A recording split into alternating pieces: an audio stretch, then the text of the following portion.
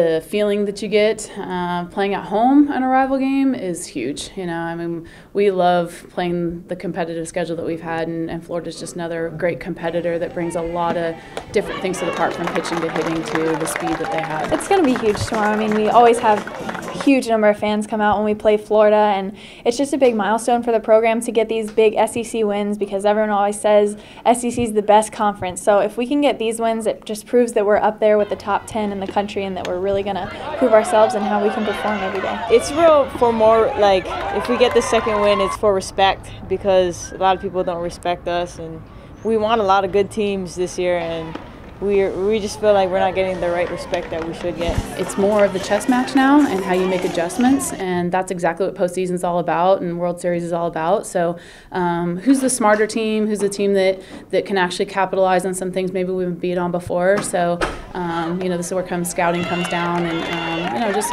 putting it to the test right now. I mean, real bad. We had a meeting about it actually yesterday about this game, and we usually just scout teams, but we had like a meeting about our game plan, and it was just, we want to win this game, of course. For the fans, we definitely want this one. The past 2 years we've played at home, we haven't done too well, so this year we really want to show them that we're the real deal this year, and we're going to get it done, and we're working to go to the World Series, and this is just another step that we're going to take to get there. We're really pushing to hopefully get a bid to host, and it's just awesome the support we get here, and to be able to show them what Florida State softball is all about. And we had a great group travel down to Gainesville, so it's just it's a really good game. It's going to be a quality game, and it's just fun to be able to show that in our hometown.